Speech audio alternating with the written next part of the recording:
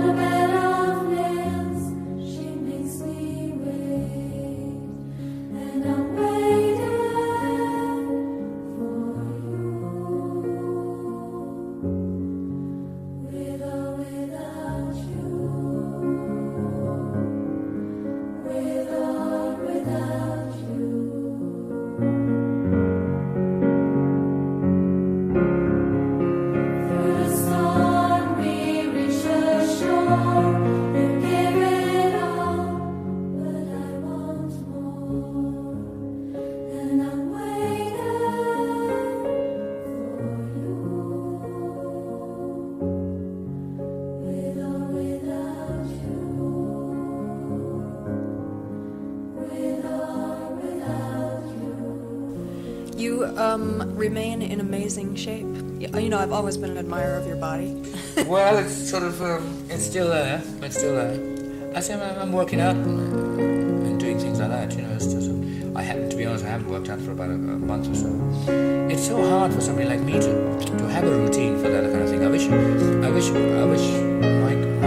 work, my career only took place in, say, one area that way, then I could really get into a routine.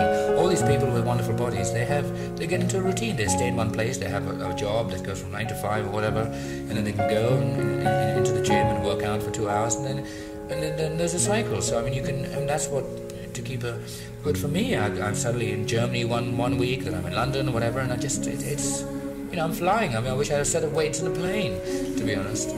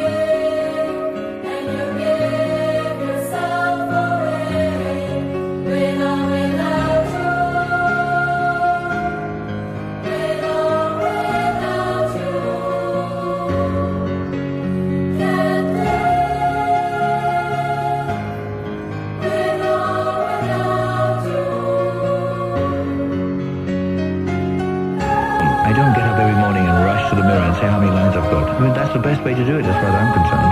I don't worry, because I mean, if you're going to get old, or if you look, that's the way it is, no matter facelifts or whatever, no matter how many creams you use, or what's it, it's just not me, you know, it's just not me, and